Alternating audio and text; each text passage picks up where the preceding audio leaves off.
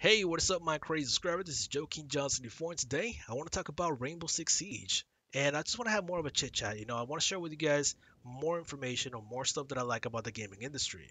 And ever since like somebody called me a Call of Duty fanboy last year, and my biggest controversy ever, I'm like, since when am I a Call of Duty fanboy again?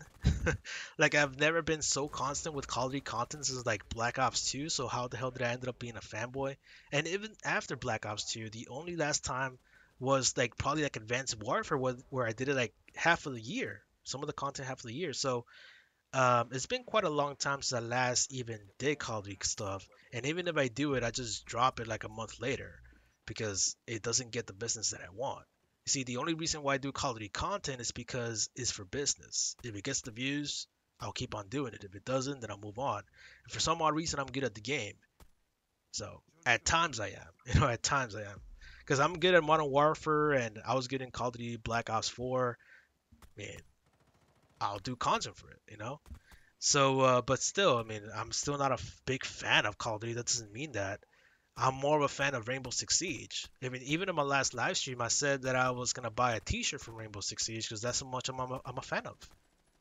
So, there's so many reasons why I like Rainbow Six Siege. So many reasons. There's so many reasons. Like, for example, let's talk about the kills. You don't just get the kill. You create that kill.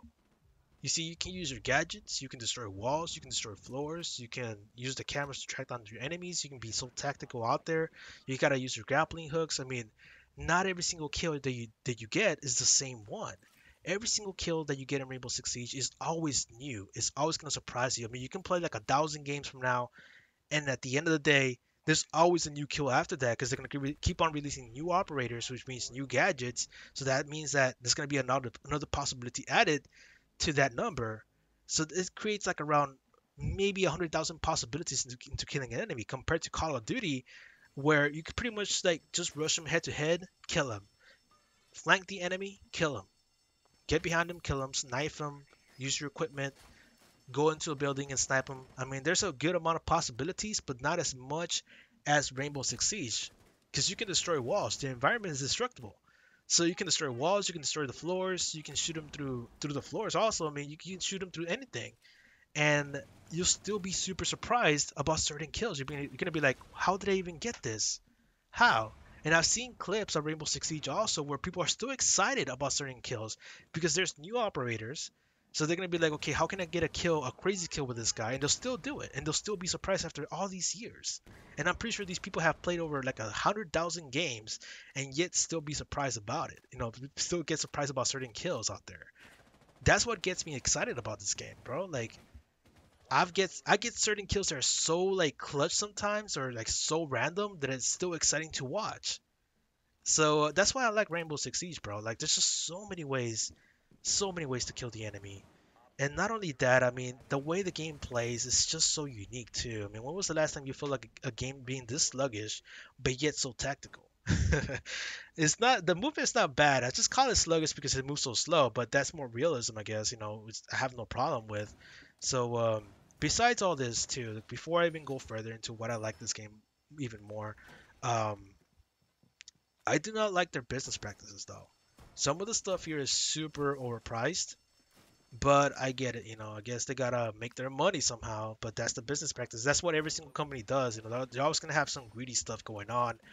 But I don't like their business practices, but I do like the game. So I know people are gonna ask me like, how much have you spent after buying the game? So far, I've only spent like around $80 or less than $80 over the span of 3 years. That's after purchasing the game, and I bought it on special. It was like $20, I believe, before it even got super popular. I think I bought it like before Blood Orchid, before Hibana came out.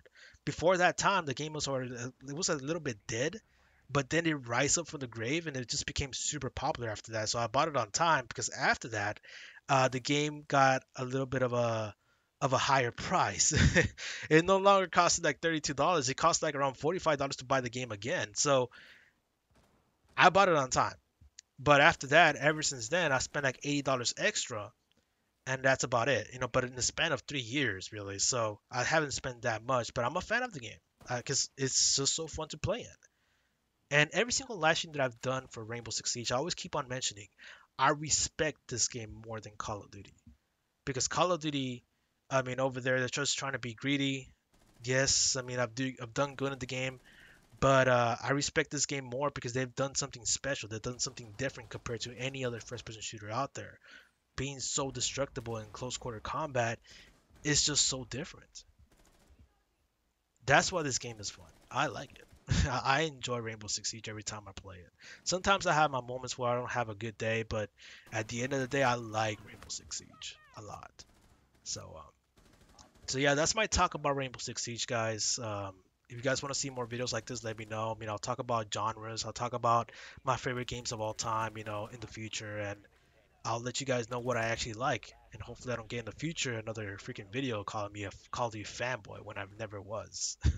It was just so hilarious to see that in the title. I'm like really? Since when? Since when have I ever said that I like Call of Duty? Just because I make Call of Duty content doesn't mean that I like it. Shit, man.